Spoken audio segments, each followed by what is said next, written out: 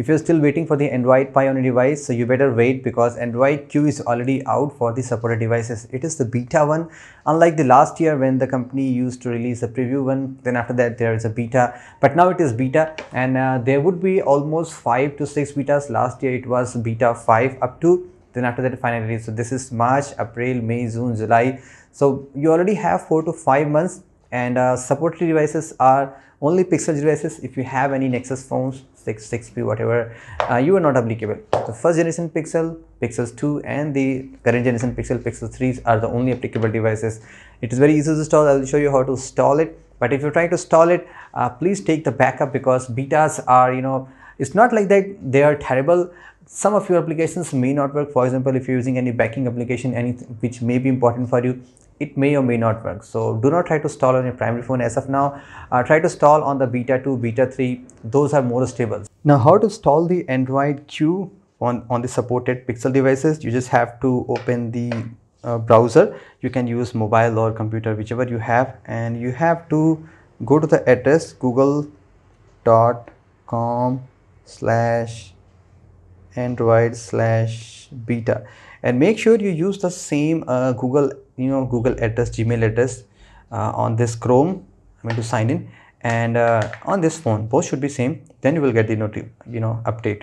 Once you go there, you will see view eligible devices. What are devices eligible? Currently Pixel devices are applicable, and your eligible devices, whatever devices you have Pixel phones, it will show you there. So I already enrolled on the Pixel 2 XL, and if you once you installed and you want to get it out, you have to click on the opt out, and it will send you a new Pi build, and hopefully it will completely erase your data. So be sure to take complete backup. So I just want to show you one quick thing here. Right here on the top, you can see there is a battery percentage now. So very small difference is there, and there's no change on the boot animations. Everything exactly same like the way you are seeing it. All right, so this is how your Android Q looks. So mostly same what you see on the Android Pie currently, and here also it is exactly same, not too much difference at all. So this is your Google feed, which is again same.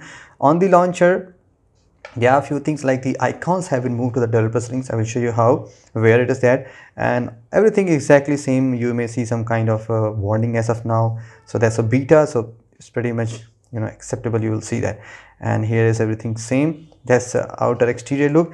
Inside the settings, you can say still it is same. 1 or 2 new features, icons features added, like the privacy is added. That's something new, and most things are still there. Digital well-being and other things are still there. All right, so first I want to show you something here, starting with the Easter egg. How does a new Easter egg looks like? Is there any change? No. You can still see as of now the Android Q right here. Once you tap it, you will see there is a Q, and if you just try to check out the Easter egg, it will be exactly same as a Pi. Like I said, this is beta 1. Hopefully in the beta 4 and 5 it will change, but if you just keep on long pressing it, you will get some new markup tool. So that's your new markup tool. I don't know what does it mean, but it is there. You can actually just name it as a Q 10.0. so that's your Android Q. It looks like you can erase it, or there's some zooming tool. Pretty much simple. So this is a standard markup tool. You can get that. Build number is the QPP1, so based on that it will show you.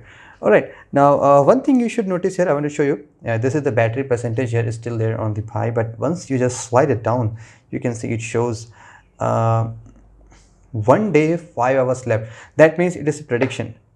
Obviously it will change for device to device, and every time it just changes. So it's a good thing actually. You can have an idea, based on your current device usage, how much you're going to get, how long your battery will last. So this is something good. And if once this slide here, it will simply disappear. You can see the disappearing act is great. And here I checked, there's nothing new, all things are same. It's just a new fancy Q icon. So hopefully it should be something similar when the final thing will come on the Easter egg. So that's a new option. And on the power, there is an emergency.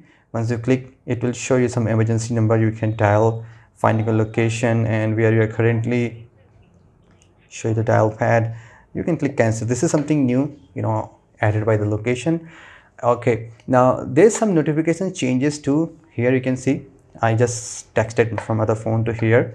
All right, so if you just slide here, you can dismiss it right now. Earlier you can dismiss it in either way, but here you cannot. And you can actually unfold it to see, and you can just expand it to see the details and options. There's an option to snooze it for up to 2 hours.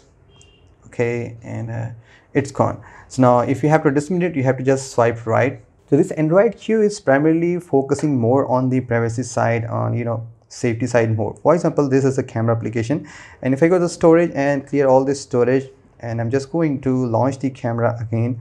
So see, so this is how it's new privacy option. For example, this is for the location, allow all time, allow only when the app in use. So there's a two benefit. Safety concern is also there, that is a benefit. And keeping on location every time simply consume the battery. So I will just allow only while the app in use. So once I will use it, it will be there. So this is the first, and you can exactly see for almost all the application. Just now, similar to the older version of Android, you do have the same option where you long press it, it will take to the respective setting. But on the Wi-Fi, if you just long press it, and if you just click on the current connected network, for example this, you see there's a new option, the share option. Now you know that on the Android, if you want to check the actual Android Wi-Fi password, you have to be rooted. So that's the problem. Now if you want to share your Wi-Fi to someone else, you just have to click on the share, and I just scan your fingerprint. It will create a QR code. You just have to share it. Anyone can scan it via any other phone, and he will get connected to your Wi-Fi network. You don't need to type in the name, you don't need to type in the password. It's saved simply. Later on you can just click on forget, and you are good to go. So this is something new. I guess in the future more features or settings will get this kind of option. Okay, now one of the big thing you must be waiting for is the dark mode. As of now, it is not yet there, but you can actually enable it. See, this is the complete white, but if you just go and turn on the battery saver, see the magic. This is the true dark mode. Okay, this is again red, battery percentage icon is changed. This is what Android should be. This is not the black. This is complete dark mode, perfectly optimized for the Android devices. So but yeah, it will simply suppress some of the background activity will there, so do not try to use it always. Just use it casually, or just make it look like automatic. All right, now once you go to the developer option, there are some further options already I have enabled. Like I told you earlier, some things are crashing. See, tech and support moved me the Wi-Fi. If I next time open it, it will simply crash. So these kinds of things are still there. Do not try on your primary device.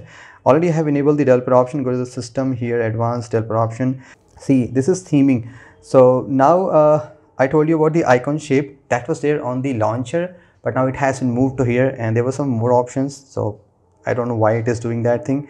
And accent color, see, this is as of now default. You can select it the green, it will become green, purple, whatever you want. I guess the green was there on the Android Nougat somewhere, don't remember exactly. So maybe I will keep it the green. It looks slightly different, better. And font you can change. I selected default, you can change it. If you go to the privacy section here, and you can check out, like if you want to share the usage report, diagnostic reports, or you want to get some ad services and pretty much something. So more or less companies are also trying to focus more on the privacy thing. Apart from these changes also, Android Q is also focusing on the foldable devices like the Samsung Galaxy Fold or Mate X. Maybe in the future many manufacturers will try to bring the foldable phones, like we got the notch support with a Pi. So foldable phone support too. Anyway guys, that's pretty much it for the Android Q wrap up. What's new, what's not new. Have a great day.